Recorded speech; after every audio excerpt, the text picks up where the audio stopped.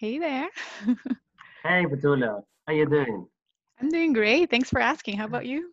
I'm doing super great. Today we're here with Petula Guimaraes. Is that the right way to pronounce your name, Petula? You did it wonderfully, but then again, you speak Spanish. So here we are.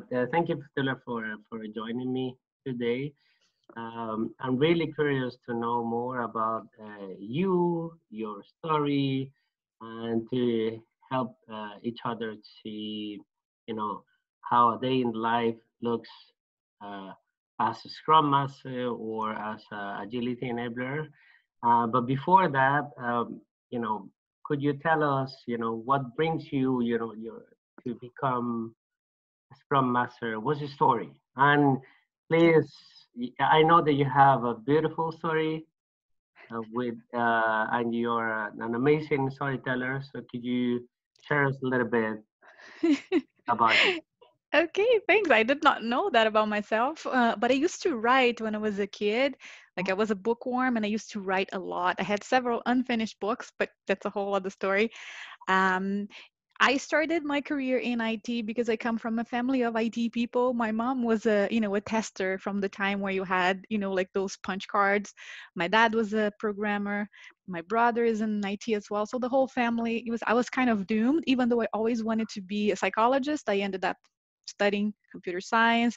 I've been a programmer for a very long time. And back then, being a developer was a very rich way of working. And I am very lucky. I've always working in XP, so to speak. No one was really naming and say, I work on XP. But, we were heavy on pair programming, quality above everything. You only document what is necessary. Code has to be well written, so it is self-documenting. So I have an experience that maybe is different than many people out there, as in I did not work that much in companies that are more structured, so to speak. I was always in an agile or lean environment. So I have the opposite problem. I have to keep putting myself in the shoes of the people who never lived there, that thing, because for me it seems a little bit too obvious. Hmm.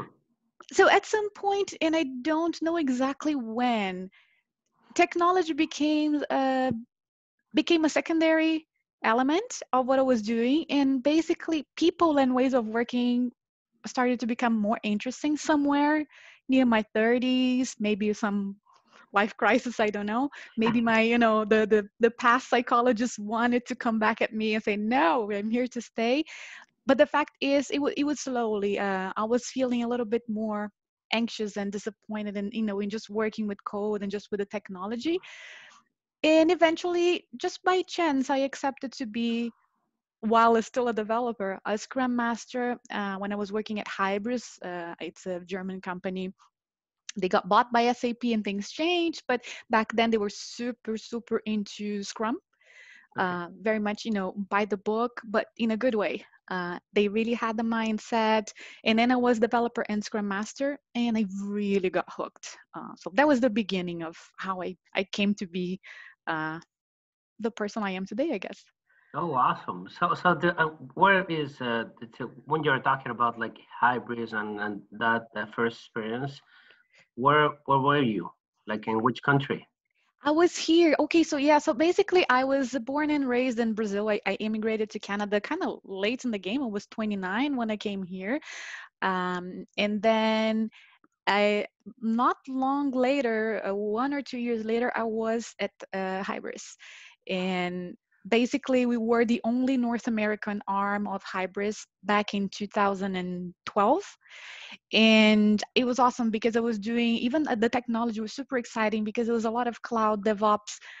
So it was a dream come true from the development side of things. And from the culture side of things was even more awesome. People were so open, even though we had roles to keep things organized. You have roles, but no one was necessarily like something needs to be done, something needs to be done. I'm not going to say, oh, Jesus is the one who takes care of that, I'm not going to touch it. No, no, no. People would just jump in. There's a problem, you solve it. So it was a fantastic environment to work. So it was here in Montreal, but most of the company was in Poland and in Hmm. Germany. So you were already distributed. Yes, So very much so. your colleagues were around the world. Yeah, yeah, What a year lot are of we talking about? 2012, lots of Google Hangouts. Oh, really? Wow. Yeah. Okay. So you were kind of like the first ones doing that. The word, the kind of advanced for the era. Yeah, you know what? It didn't seem like that. It seems so natural to all of us, but that's true. That talking to other people, it was so much that no, you have to be in the office. You can only collaborate when you're in the same physical space, which is awesome. You exchange that energy in person. We did travel a lot to each other's country to have that Okay. in-person moment, but honestly we even pair programmed on Google Hangout. Like it was really like that. Like we were very much Wow. into, yeah, collaboration was key for that company, and it was beautiful. And you mentioned something that for people watching us speaking that got me really curious about. You mentioned that at some point, the people factor got you, and then you started like you know walking this path as a scrum master. Could you tell us more about it? I'm really curious about it. Okay, it is hard to explain. It had to do so I read a lot, and I've always been like fiction and nonfiction. And for some reason, I was into reading things that the book. So I was reading Drive. I was reading, the Fifth Discipline, and some people think that those books are older or heavier, but they actually are very eye-opening. And I realized that many things in our ways, in the day-to-day, they had to do more with how people interacted than necessarily if someone doesn't know the technology or doesn't, it had to do with like a, I don't know necessarily how to work with you, or I'm not doing a very efficient use of my time because I'm spinning around the problem instead of working with problem statements and going one by one. So it really had to do with in the day to day, noticing that there were things we could improve in how we would interact, how we would structure our work. And that's very clear. I think you cannot ignore that when you work remotely or in a distributed setting. You can get by when you're in person, but it Hmm. felt, I think I felt it strongly because it was really like that. So we would sometimes join for a session and we didn't reach any conclusion, and I was always the one like pushing for a little bit of structure, not necessarily to be square, but being structured. You can chat, converse, but usually in a work setting situation, you're trying to achieve outcomes here and there. So can you be upfront about what those are?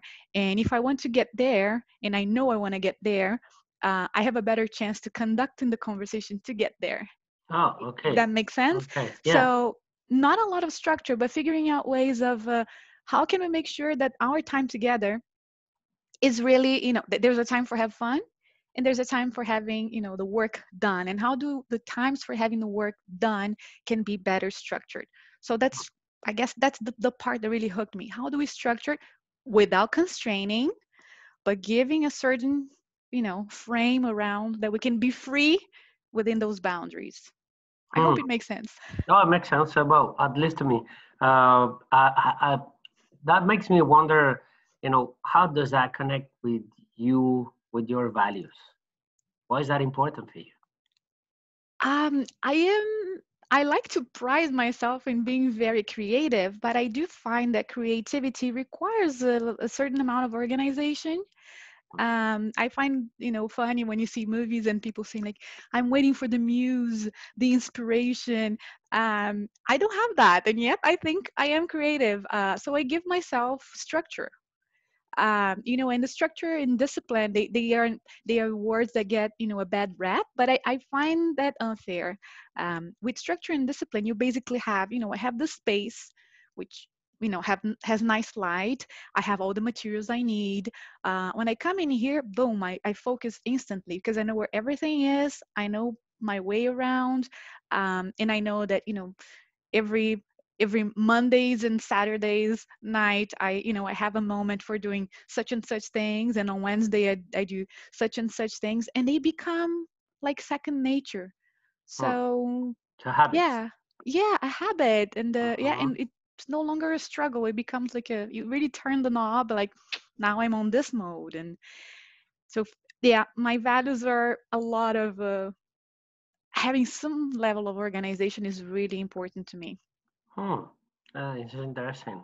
So what I'm hearing is like a discipline structure, uh, following some kind of organization, habits, and the people factor, and that ability to help people, put at the service of people the discipline or structures that you already have.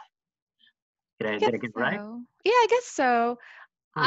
I think it's kind of like imagine a white wall and imagine you put a bunch of post-its. Now post-it is the thing, right? So we put a bunch of post-its in it. Well, not now in the confinement, Not not now, yeah, anymore.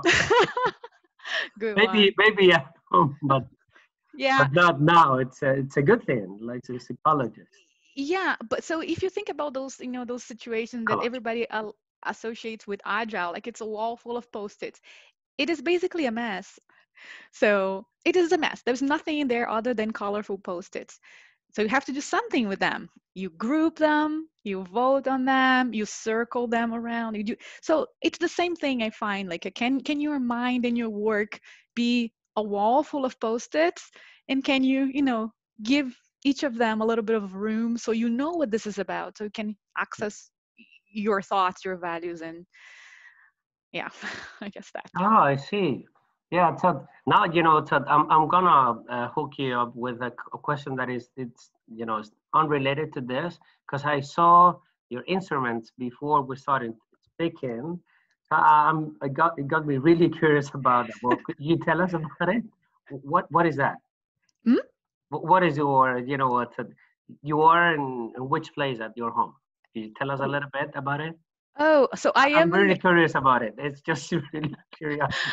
I am in the music room here. My husband, he has an electric drum, and I have an electric piano, and we have other instruments, a small accordion, and we are not great players, but we love music. And there's something about the vibe in here. It's the lightning, it's the mood. It's a place where we come to really open our minds and hearts.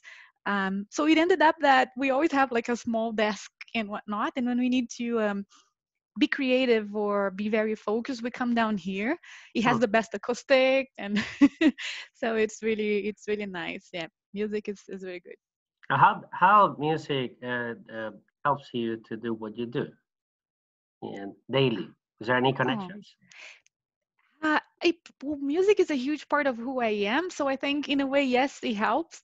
When I was younger, I used to have singing lessons and guitar lessons, um, and as I grew up, so I remember as a developer, I always needed music to focus, and it would depend on the task at hand. And it could be, Swedish death metal, and it could be, Vivaldi.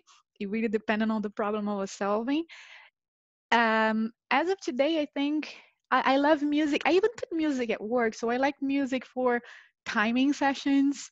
Hmm. Like it's fun. Like you don't need to tell anyone that watch your clock for, 3 minutes. No, you just put a music that lasts 3 minutes. And while you're having fun with the music, you're doing an assignment. So I really like to introduce music to work sessions that I do. And yeah, music is everything, to decompress, to get inspired, to sweat. Music is important. Oh, cool. Thank you for sharing that. I didn't know that. And we have that in common. We could, talk a little Jam? bit. Yeah, we're not jamming, but I do sing as in a choir. So it's been a while, but yeah, Oh my God. it's good to Okay. know. So that cue me to the next question, which is like, uh, I would love to know more about, let's say that Petula goes to work. Could you tell us a little bit about a typical day? And as a Scrum Master, how does it go? What are the challenges that you face every day and how do you add, bring that structure and that discipline to the teams that you work with? Could you tell us Hmm. a little bit about it? Okay, so currently I have, kind of like I am what they like to call an agile coach. Now, call it a misnomer because I am not necessarily coaching as much. Coaching is a beautiful discipline that has its place, and not much room in most of the companies that are going through agile transformation. There's more room for teaching and mentoring in the sense that people have things to learn, and they want partners to help them learn and grow. And some people want some coaching, but I'm getting ahead of myself. So my main 9 to 5 job that I used to go to, now I take it from home from my computer, and it's now I'm starting before 9 and ending after 5 because it's Already. hard to yeah, because people, they have their kids, and so we're kind of like working a little bit throughout the day, so having breaks at 3 p.m.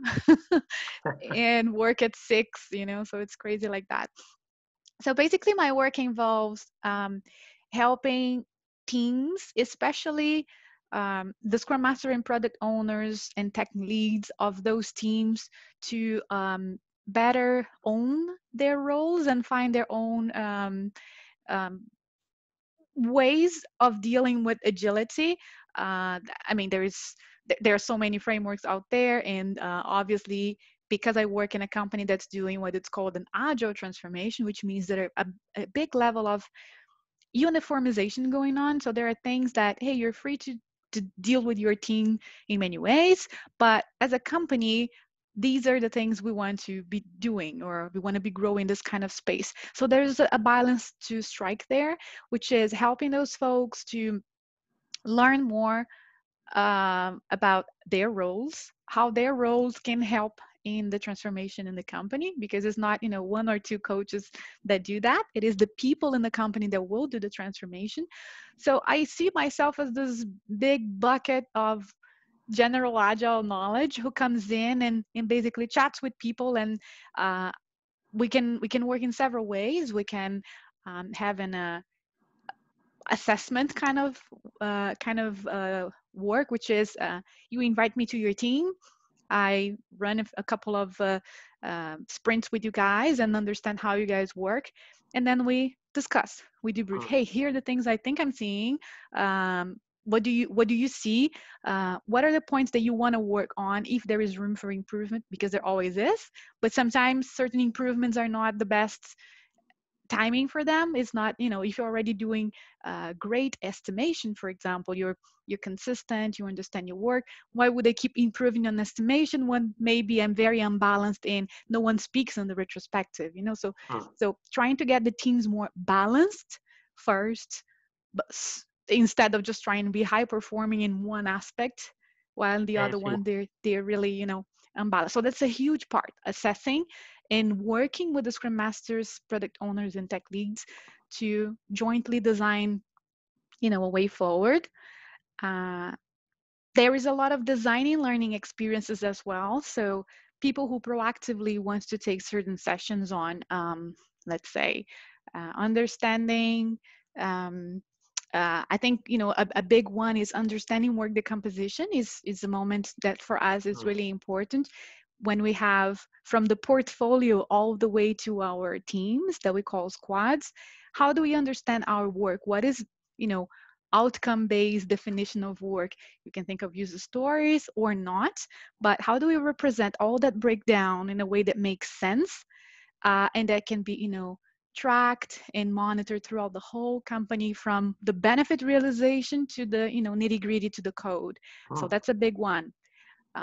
So developing learning experiences, assessing uh, teams and situations, and mentoring. A lot of mentoring specific people in their specific roles. Yeah. Oh, cool. So basically, because you know that there is this big mess that we agilists have created uh, uh, when naming our roles, uh, and you are in the previous session I had with Pierre Cyril Danan, he was pretty much doing the Scrum Master role, which is winning the team on the field, helping the team, supporting the team to develop.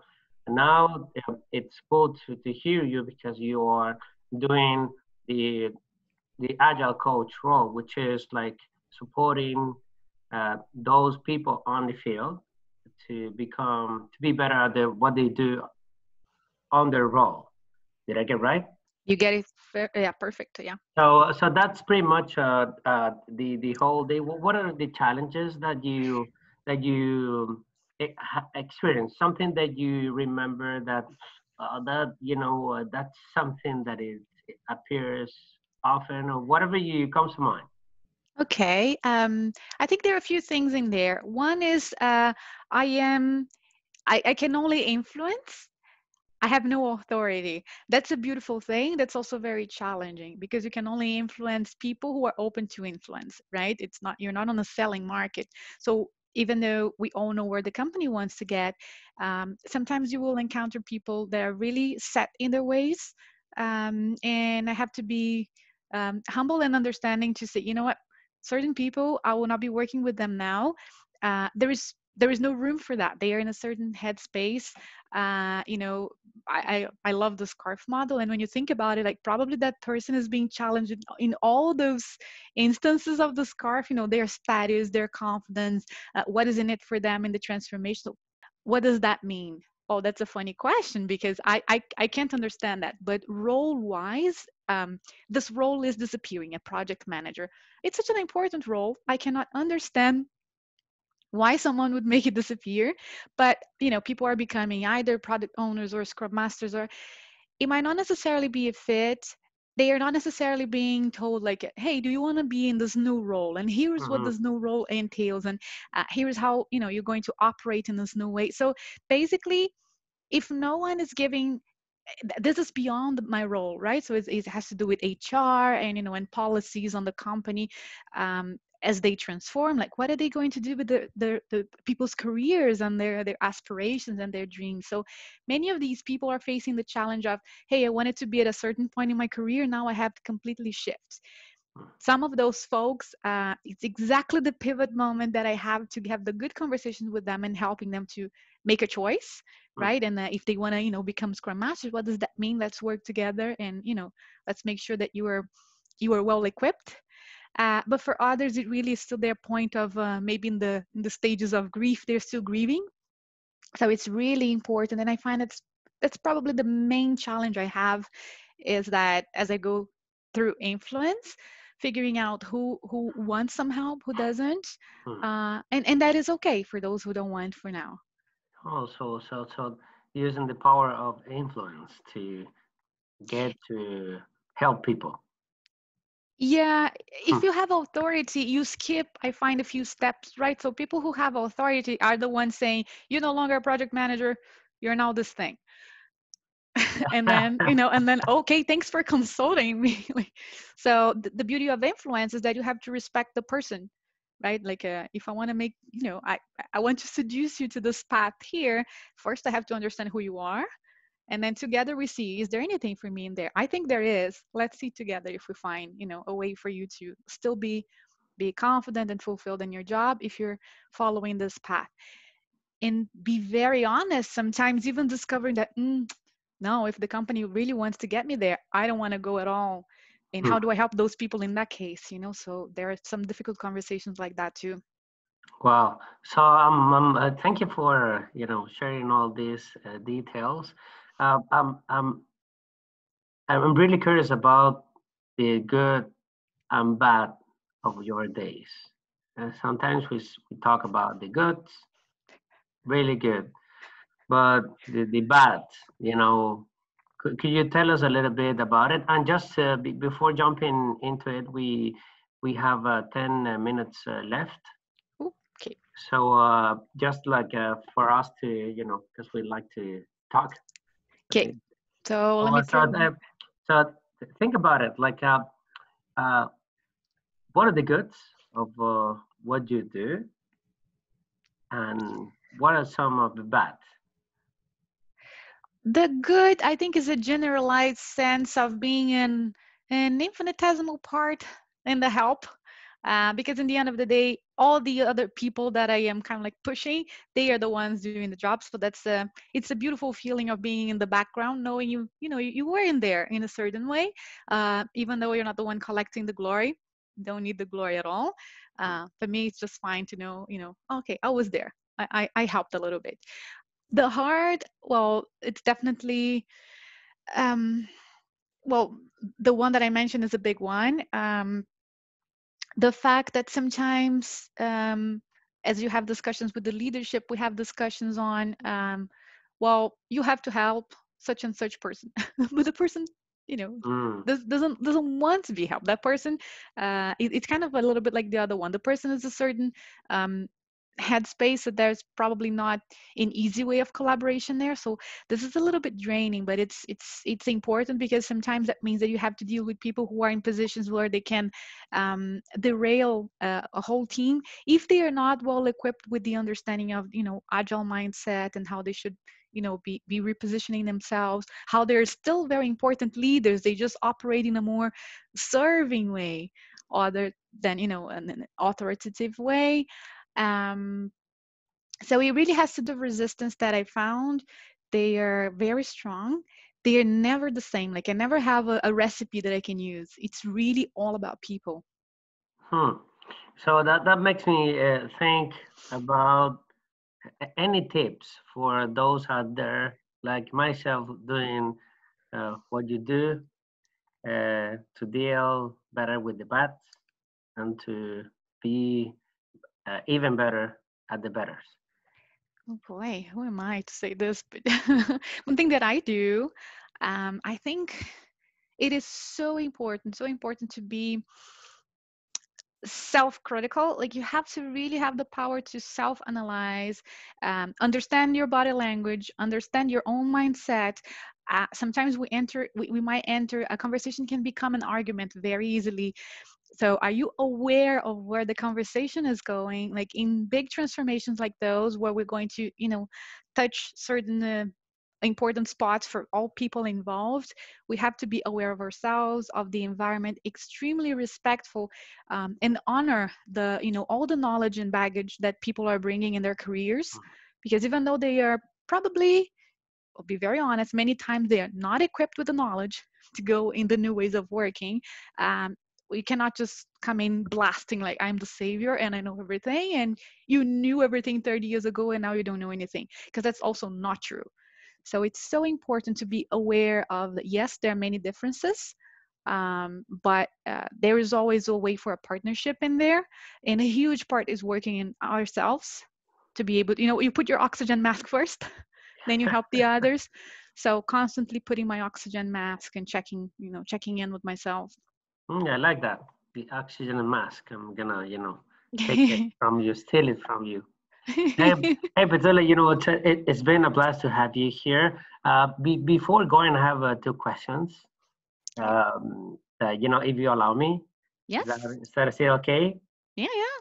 Um, Now, it's been almost 7 weeks here in Montreal since confinement started because of the COVID-19 outbreak. Uh, how does that change what you do? Any impacts, anything that you have noticed that has changed since then? Yeah, I think, well, the most important is probably what everybody's experiencing is the technology setting change. So companies are, uh, they're being quick in accepting the new technologies that allows for better collaboration, which is great, because a lot of the groups were already distributed but working with subpar technology. So they actually got a help in here, and everybody now is in their shoes. So people who used to work in the big buildings and the big hubs, they now are seeing how is the life of those who are working from home, many, many miles away. So there's a lot of empathy and improvement in the technology setting. um, we are all reporting that we work more. um, Okay. Hmm. it's being hard to disconnect, because so you start the day a little bit earlier because someone, needs to start before the kids go do their homework. So that's fine, you get a call, 7:30, 8 a.m. But then there's also someone who prefers at 6 p.m. because, different reasons. So the shift got a little bit bigger, longer, with breaks in the middle.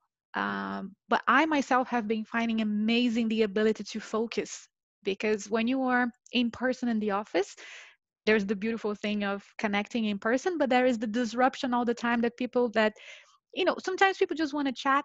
Nothing wrong with that. but it is hard sometimes. There are days that, it comes with the territory, but there are days where there's a lot of chatting and like, man, I still have to go home and, and work on these things. So I'm no longer hiding into into corners in the office to work, because now people really need a reason to pick up the phone and Mm. chat. Oh, So cool. So the shift and the the how do you spend your time during the day has changed, and the empathy between people. That's something that put everything into perspective. yeah, yeah, kids doing cameo on there. Oh yeah, It's really fun, it's fun. yeah, cats, dogs, and all that. Yeah. Yes. But I wanted to thank you, Petula, for your generosity Oh, thank today, you. for allowing me to get to know each other a little bit more. I didn't know that you play instruments. That's a huge I discovery. try. Well, at least you're passionate about it. Um, I didn't know that you were like you come were from computer science like I do. So thank you for being like so generous and open uh, by explaining how your day it goes and what do you do and what makes what brings joy to your life by doing that. I have we have 3 minutes, so I just wanted to uh, just because I know that you are someone who laughs often, who likes having fun. So how do you bring joy at work or fun? What do you do? Any tips? Smiling a lot, genuinely smiling a lot. Like it does wonders for you, for the crowd in the room. Not missing any opportunity for a joke, like always go for the jokes. And if you're in the position of facilitator, of designing experiences, always bring elements of fun that include, body movement, or fiddling with things. Yeah, yeah, or have people shout. It is important. Like connect really with the with the very raw parts of the human. I think that's what I do. Hmm, cool. Get you get me inspired to do some of those stuff. Oh, um, you are. I know you're like that well, too. kind of, sometimes I'm kind of classy, classy too. So maybe I'll try something. Um, anything before we end up the this conversation? Anything that you wanted to say before leaving? Oh, I think it was an awesome opportunity. I think these challenging times, they are probably, that's the beauty of it. It can always bring the worst of people, but it can always bring the best. And I think we're all, in our community trying to bring the best. And just the fact that we're here chatting, like I literally have my coffee here, and it's so much fun. And you're, locked in Montreal, I'm locked on the North Shore. I think, yeah, there's an opportunity here to look at things with, with gratitude, even in the difficult times. A lot of gratitude, a lot of hope, and just look into the positive, because there's always the positive. So and thank you so much. I think this is an opportunity for us. We just laughed here for Yeah. almost a whole hour. So what a great way to kickstart the day, right? So thank you. Ah, thank you, Petula.